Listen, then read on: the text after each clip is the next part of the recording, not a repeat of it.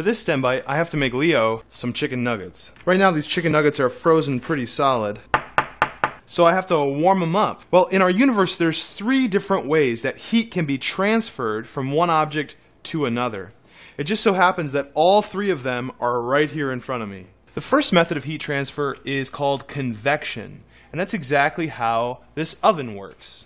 When I turn on the oven, this coil at the bottom gets incredibly hot. The air around the coil heats up and it starts to rise through this process of convection. The air continues to circulate throughout the oven, keeping everything inside nice and warm, including a chicken nugget. The second method of heat transfer available to our universe is conduction, which is illustrated here by the stovetop. Conduction is when heat is transferred by one object touching another.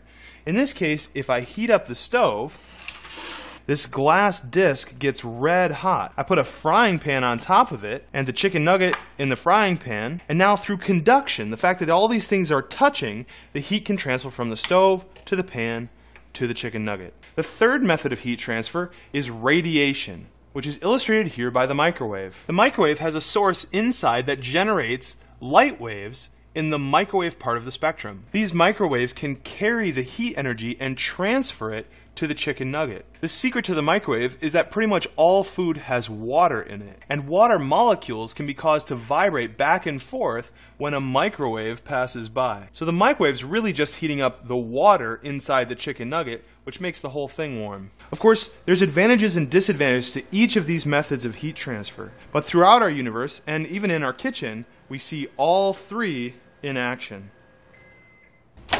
Who's hungry? Woo! Hot! Stand by.